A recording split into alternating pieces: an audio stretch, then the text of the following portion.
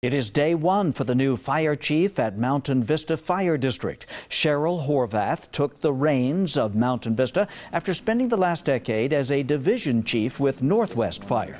They cover almost 20 square miles with about 30,000 people in the area.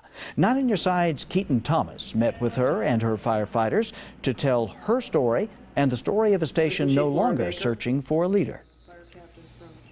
A new nameplate outside the chief's office, a new person wearing the chief's badge, flowers and balloons of congratulations. After 23 years in fire service, this is Cheryl Horvath's first day as a fire chief. When I woke up this morning, I woke up and said, today I get to be a fire chief. It was a pretty good feeling.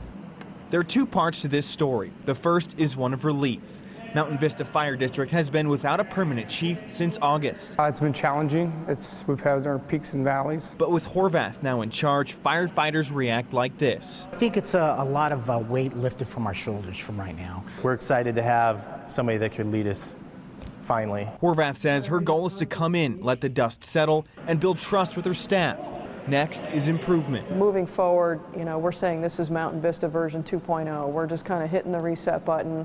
We're seeing what we need to do to make ourselves better, and we're going to go down that road together. Assistant Chief Laura Baker. As for part two, Horvath is in rare company as a woman fire chief. It's a huge achievement, not only for myself, but for women in the service in general. To her knowledge, she's one of two in the state of Arizona.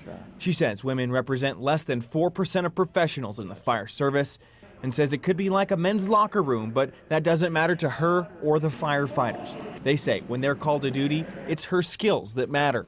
She knows what she's doing, she's good at what she does, and I think that her being a female shouldn't have anything to do with it. I'm not a big burly firefighter, but I have a lot of really good strengths that make me a good firefighter, right? So it's about accepting that the fire service can look and act and be in very different shapes and sizes and forms and still be a very good fire department.